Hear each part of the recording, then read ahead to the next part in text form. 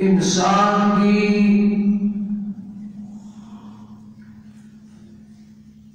इंसानियत नू बचाने वास्ते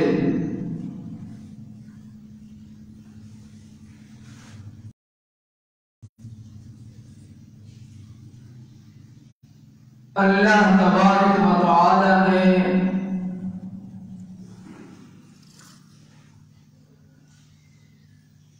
बड़े बड़े इंतजामात फरमाए।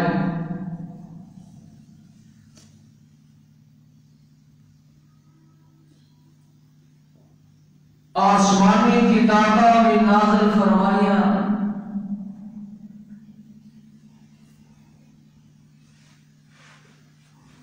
انسان کو عقل سلیم نال بھی نوازیا،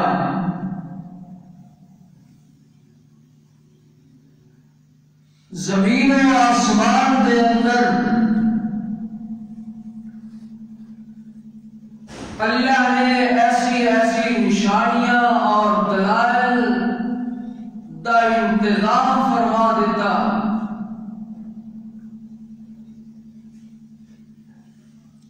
کہ اگر انسان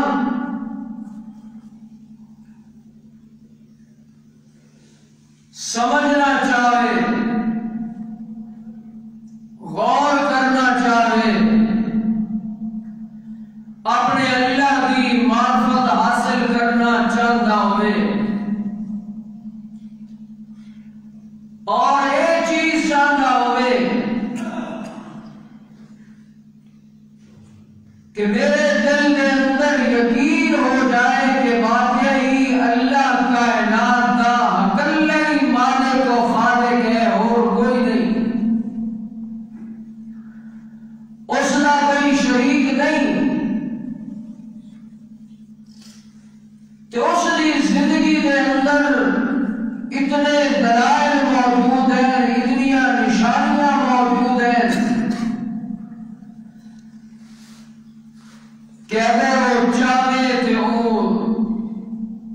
لازمی اللہ کی پہچان کر کے اپنے آپ کو غلط راہ کو بچا سکتا ہے اور اللہ دے نزدیک ہو سکتا ہے۔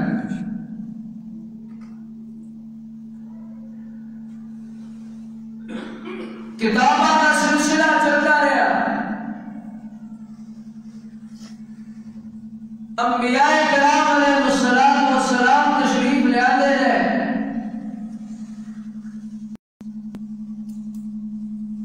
آخر میں امام الانبیاء محمد الرسول اللہ صلی اللہ علیہ وسلم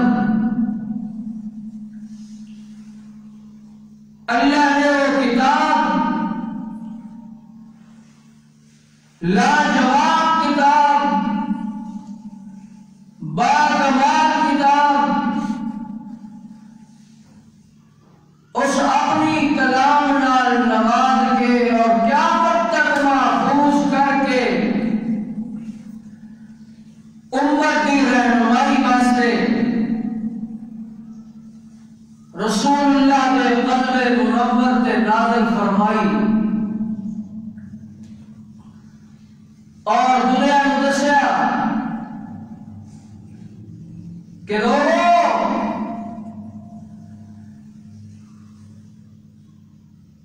انسان کی عقل بھی اللہ کو سمجھنے واسطے بتھیری آئی، آفاق عالم دیا نشانیاں، زمین و آسمان کا قیام، اے لیل ہانے کھیت، اے بلند و بالا پہاڑ، اے انسانی اپنا وجود، اے سارا کچھ سمجھنے واسطے کافی ہے، لیکن پھر بھی اللہ نے مہربانی فرمائی اس کتاب کو نازل فرما دے تاکہ اے انسان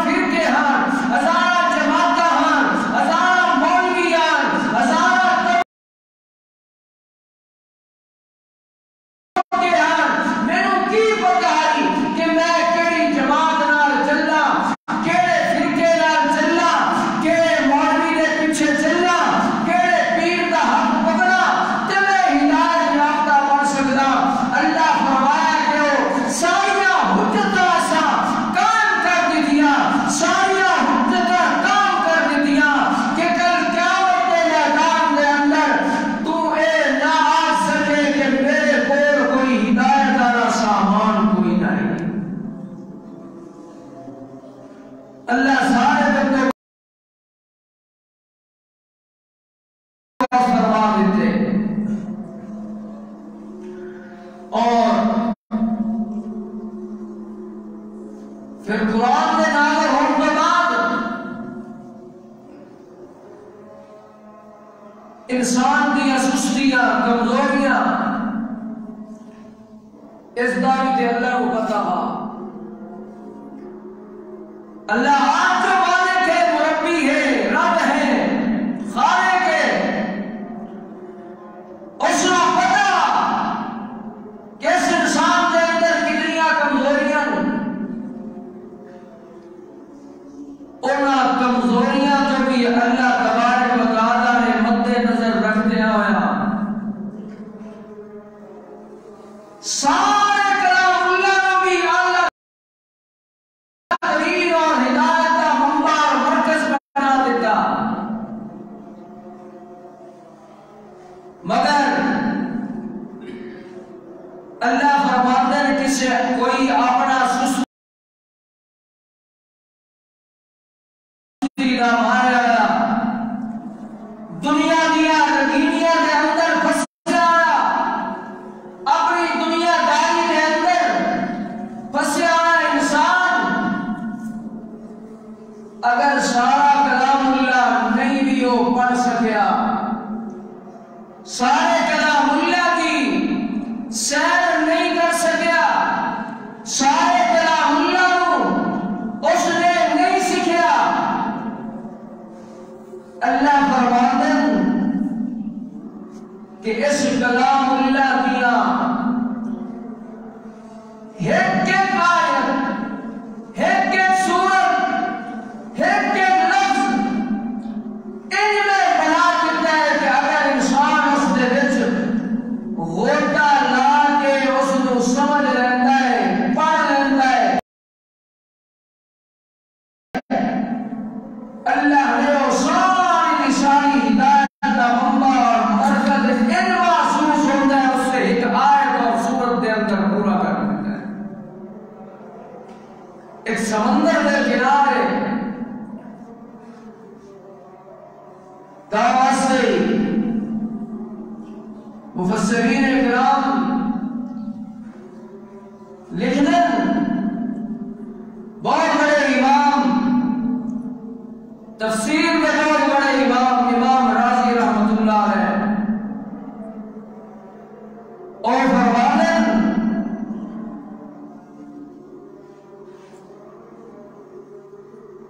کہ امام شافعی رحمت اللہ علیہ نے قول نقل فرمایا اور کہتے ہیں کہ اگر قرآن کے اندر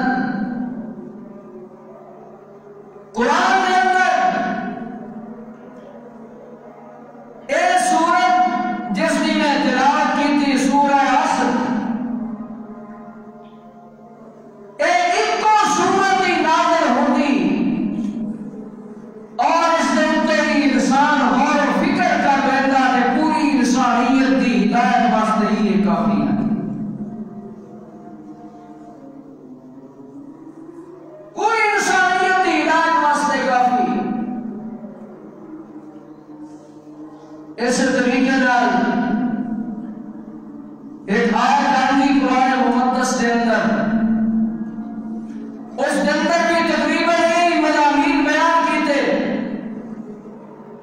ان اللہ یأمر بالعدل والإحسان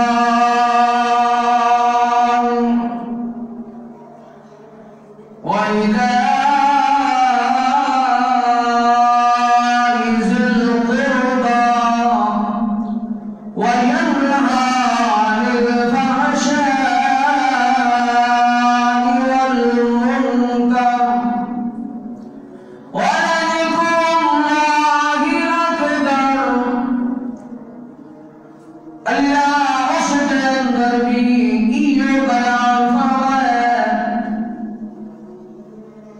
کہ اللہ حکم دیتا ہے تو یامر حکم دیتا ہے بالعدل والإحسان اللہ حکم دیتا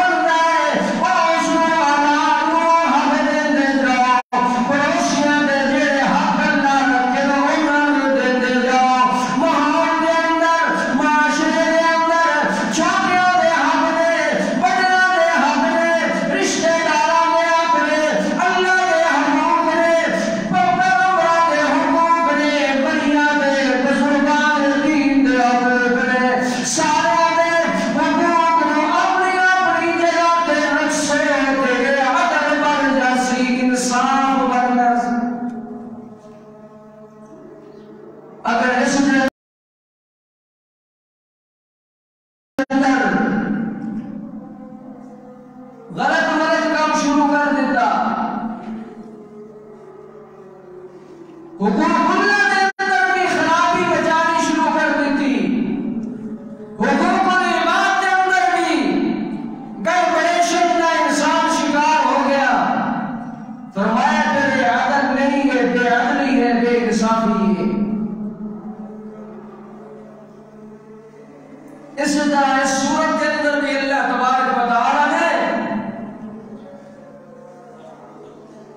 مسلمانوں کی اجتماعی زندگی کا ایک خاکہ بنا کے انہوں نے دے دیتا ہے، دس دیتا ہے کہ وہ لوگوں صرف اللہ کی ایک ذات کلی ہے جڑی تے کلی رہ سکتی ہے، مخلوق نو اس نے ایک ایسے لڑی کے اندر پڑے دیتا ہے، ایک ایسے اجتماعی نظام کے اندر پڑے دیتا ہے، ایک ایسا نظام اس کو دیتا ہے کہ وہ انسان اسباب کے درجے کے اندر ایک دوسرے کے محتاج ہیں، الگ طرح کے ترٹ کے کوئی بھی زندگی بسر نہیں کر سکتا۔ اللہ ایک سے ہے کہ اگر انسان دنیا کی زندگی کے اندر انہاں اصولہ اور ضابطیاں کو نہیں منتا، اس عدل نے تقاضے کو پورا نہیں کرتا، کہ اللہ نے کی فرمایا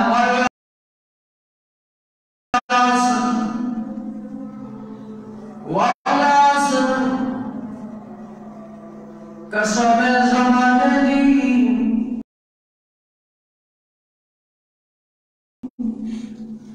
یا تجھے لفظہ دے اندر او انسانوں اے زمانہ گواہ اے تاریخ انسانی گواہ اے پیغمبر کی تاریخ گواہ اے ولیاں کی تاریخ گواہ اے گناہگار کی تاریخ گواہ اللہ نے فرما بردار کی تاریخ گواہ نافرمان کی تاریخ گواہ اے سارا زمانہ گواہ اس چیز دے ہوتے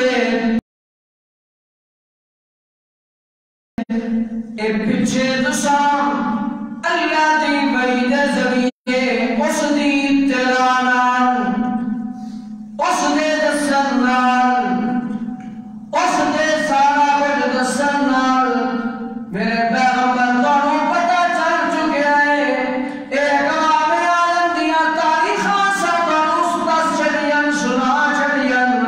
اے نوح پیغمبر دا واقعہ ہوئے، لوط پیغمبر دا واقعہ ہوئے، ہود صالح پیغمبر دا واقعہ ہوئے،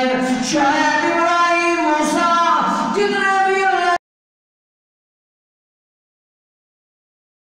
پیغمبر انہیں دے واقعات ہیں، والعصر اے زمانہ گواہ ہے، ان الانسان لفی خسر یہ تھوڑے سامنے نے سارے زمانے کوئی 100 سال دا عرصہ، کوئی 300 سال دا، کوئی 500 سال دا، کوئی 200 سال دا، کوئی 1000 سال دا،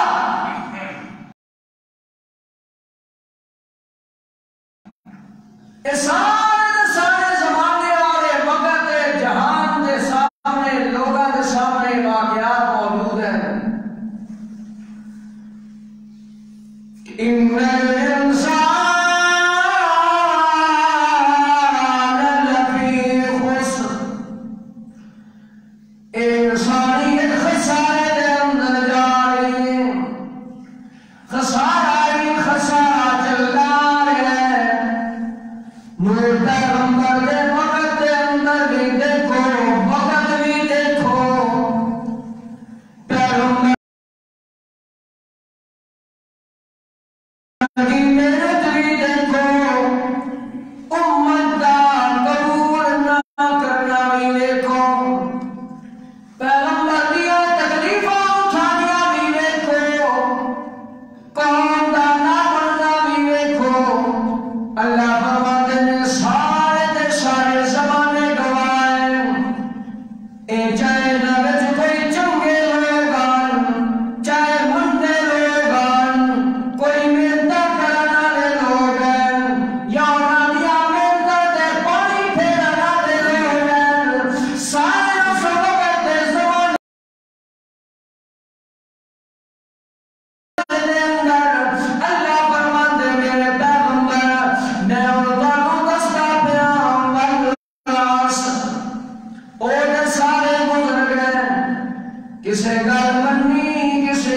منی کوئی من کے تر گئے کوئی نہ منن دی وجہ نال ڈٹ گئے بس میرے پیغمبر جنہیں وقت زمانہ تیزی نال گزرتا جا رہا ہے اسے طریقے نال جتنی تیزی نال اساں اپنے عذاب بھیجنے سے آمن فانن ساری قوم تباہ برباد ہو جاتی جنہیں سورہ یونس کے اندر اللہ فرماتے ہیں ریح ناصر جریان فرمان قوما کنارے اٹھے چیخا کنارے اٹھے زلزلے کنارے اٹھے تیز ہوا طوفان سا مسلط کر کے انہوں نے دنیا کو ملیا میڈ کر دیتا دنیا میں تباہ برباد کر دیتا میرے پیغمبر ہن جڑے تباہ ہوندے گئے جڑے جاندے رہے جڑے دنیا تو چلے گئے انہاں سارے دیاں کرتوتاں بھی تساں اپنی زبان نال انہاں نوں دس چھڑیاں سارے دے واقعات بھی سنا چھڑے سارے دے واقعات سارے دیاں تبلیغاں جو کچھ کرتے رہے اساں تانوں دستے رہاں گے اساں تانوں اطلاع کرتے رہاں گے اساں تانوں اطلاع کر کے انہاں دی ساریاں کرتوتاں دستے رہاں گے ہن اپنی امت نوں آپ چھڈو الا الذین آمنوا وعملوا الصالحات وتواصوا بالحق وتواصوا بالصبر یہ چار اصول اختیار کر لیں چار ضابطے بن لیں چار گلاں بن لیں چار گلاں اگر یہ من لے سن تے اپنیاں پچھلیاں قوماں تے نظر دوڑا لو اوہ جہے عذاباں تو بھی بچ سکدے اوہ جہیاں لعنتاں تو بھی بچ سکدے اوہ جہیاں کرتوتاں تو بھی بچ سکدے اوہ یہ سارے جو کر کے پیغمبر دیا نافرمانیاں اللہ کی کتاباں دیا نافرمانیاں خدا دیا نافرمانیاں کر کے منہ سے کر کے کوئی باندر بن کے دنیا تو ٹر گیا کوئی دل پھٹا کے دنیا تو ٹر گیا کوئی آپس کے اندر سر مار کے ٹکرا کے تیز ہوا کے چکھڑا نال اساں تباہ کر دیتے کوئی دریاواں دے اندر غرق کر دیتے کناریاں شکلاں پھٹا دتیاں میرے پیغمبر ہن انہاں نوں آکھ دے کنتم خیر امت اخرجت للناس ہن دوسری امتاں دے مقابلے دے اندر تے میرے پیغمبر تیری امت بھی بڑی اعلیٰ سا بنائی ہے بڑی اونچی امت بنائی ہے بڑی شاندار امت بنائی ہے بڑی نصیب والی امت بنائی ہے بڑی بخت والی امت بنائی ہے بڑے عظیم مقام والی امت بنائی ہے اے ساری امتاں کو اعلیٰ ترین امت بنا کے اساں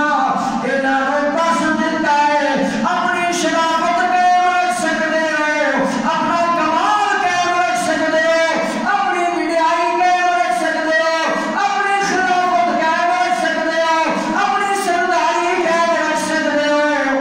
تے آئے چار اصول ضابطے بنا لو ہمیشہ واسطے اللہ تانوں سرخرو رکھ ہمیشہ واسطے کامیاب ہو سکے پہلا ضابطہ الا الذین آمنوا ایمان باللہ بھی کامل درجے دا ایمان بالرسول بھی کامل درجے دا ایمان بالکتب بھی کامل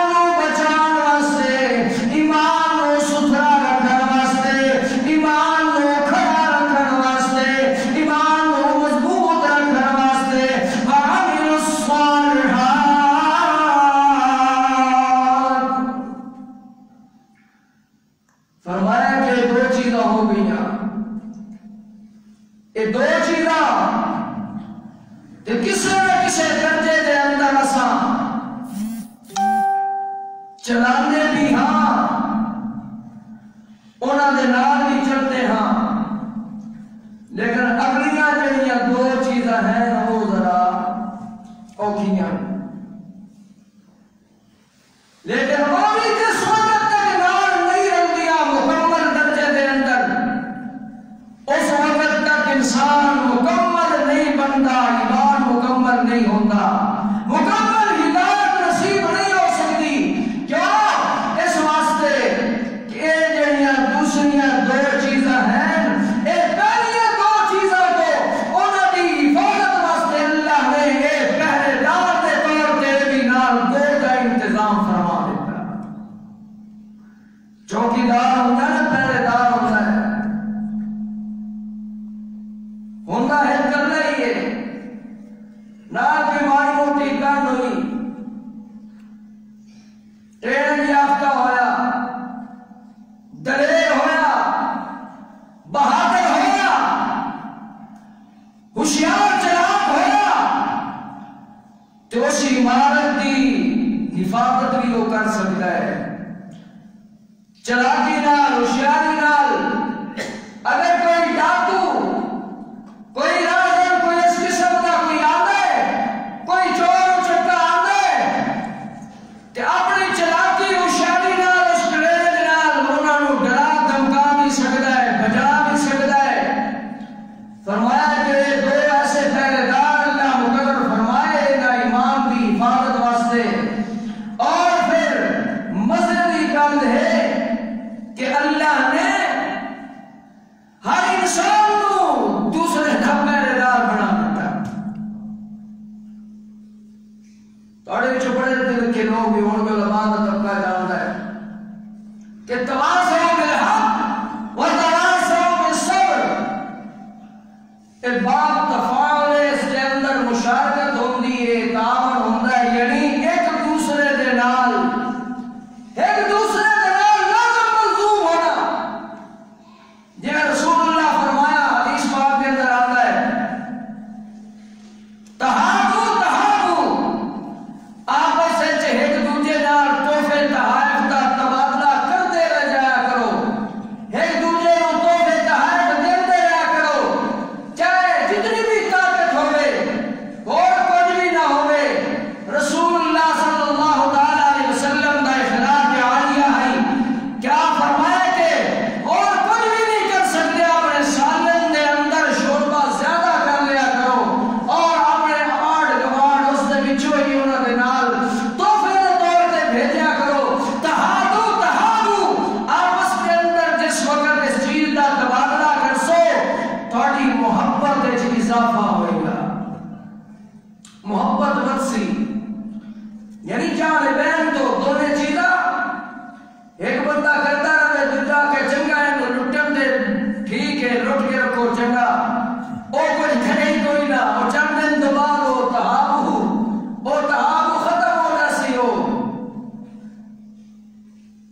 رسول اللہ فرمایا کہ دونوں جانب دو چیز، اور اتنے بھی اللہ نے کتنا سونا انتظام فرمایا، اور دوسرے لفظوں کے اندر ایک انتظام فرمایا، اس انتظام کے وچوں اشارہ نہیں گئے، بلکہ واضح طور پہ اللہ یہ دسیا ہے کہ اجتماعی نظام اپنا درست نہ کر سو،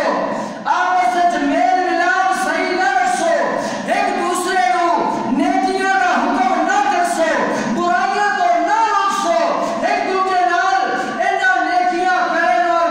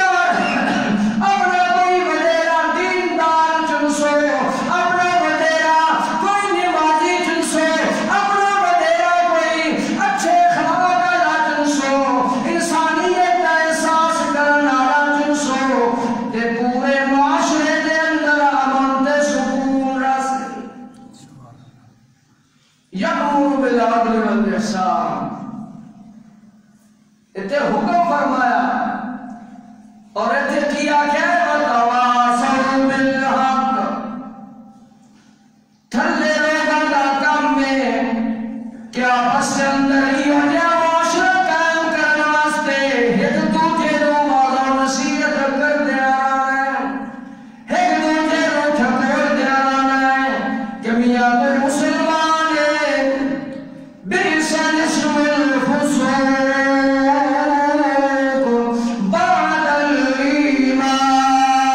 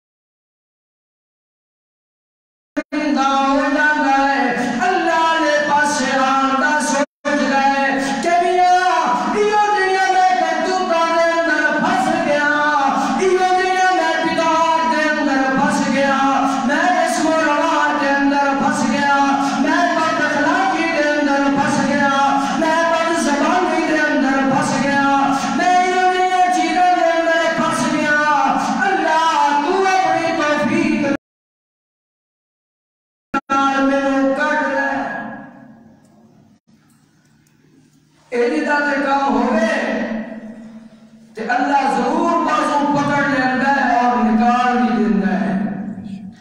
لیکن اگر کٹن دی نیت ہو گئی کوئی نہ،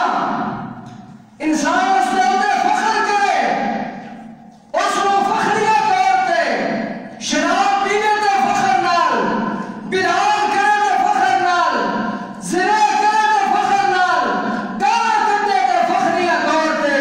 بد زبانی کرے تے فخریہ طور تے اپنی زندگی نے ایک شیوا بنا لیا ہے. فرمایا بلا من قسم سیئتم فاحاطت به خطیئتہ،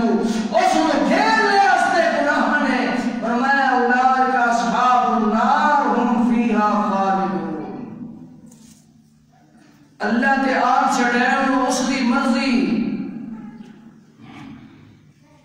کہ او بچوں کٹ لوے یا سزا نہ دے لے. ذہنی عبارت قرآن دی آ گئی نا کہ اللہ خدائی ہو جا بندہ ہمیشہ ہمیشہ واسطے جہنم میں جنہیں سڑ دے. ہوں اسی اپنی تعویلہ کریے جتنیاں جو کچھ بھی کریے، لیکن اس لحاظ نال انسان سوچے چاہے عقیدہ صحیح کرن دا حکم دیتا ہے، عمل صحیح کرن دا حکم دیتا ہے، اخلاق صحیح بنان دا حکم دیتا ہے، باقی معاملات کو درست کرن دا حکم دیتا ہے. اس پاسوں انسان سوچے کہ سارے حکم تے اللہ دے دینا، اور اسی انہاں حکماں نوں اگر چھوڑ رہے ہیں تے سارے دل دے اندر اللہ کی اہمیت نہیں رہی تے چھوڑ رہے ہیں. اے تقسیمہ کر کے کہ فلانا کام تے نہیں کرنا، فلانا فلانا فلانا کیتی جاؤ خیر ہے، کوئی مسئلہ نہیں، خیر سمجھا اللہ معاف کر سی. اللہ نے یہی فرمایا وَتَوَاصَوْا بِالْحَقِّ، آپس کے اندر حق کر دی وصیت کرتے آنا ہے. جس ویلے اس پوڑی تے چڑھنا ہے بڑیاں تکلیفاں بھی آنیاں، بڑیاں مصیبتاں بھی آنیاں، بڑیاں پریشانیاں بھی آنیاں، خاندان نال ٹکرا بھی آنیاں، بادشاہ نال ٹکرا بھی آنیاں، امیراں وزراں نال ٹکرا بھی آنیاں، دنیا دیاں ہر جماعتاں نال ٹکرا بھی آنیاں. ساریاں ٹکراریاں سب کچھ ہو گئے.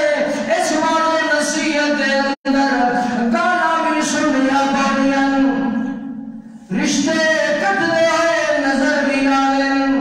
بچے بچیاں دے رشتے کرن ویلے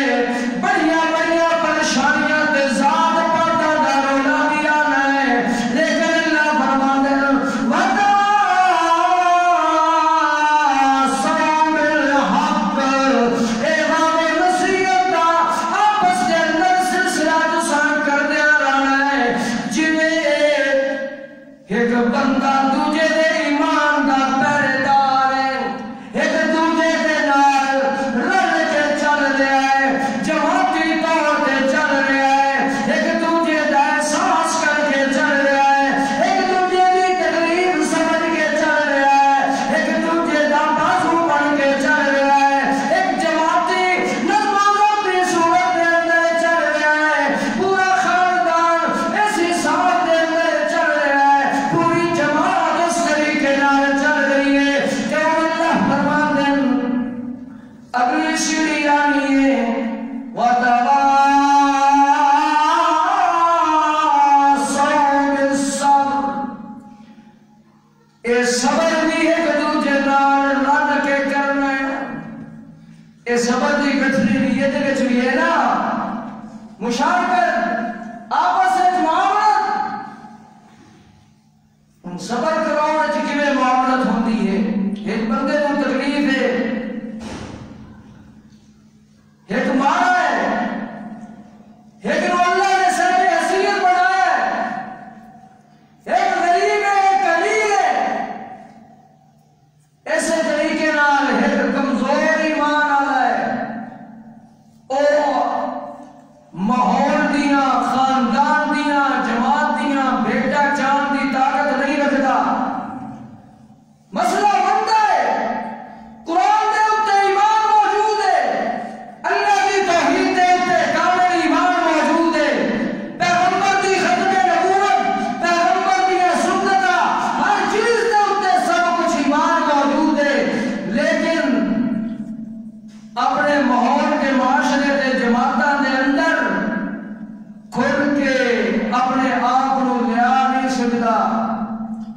کہ میاں گھر کے آساں میرے بھی بچے ہیں،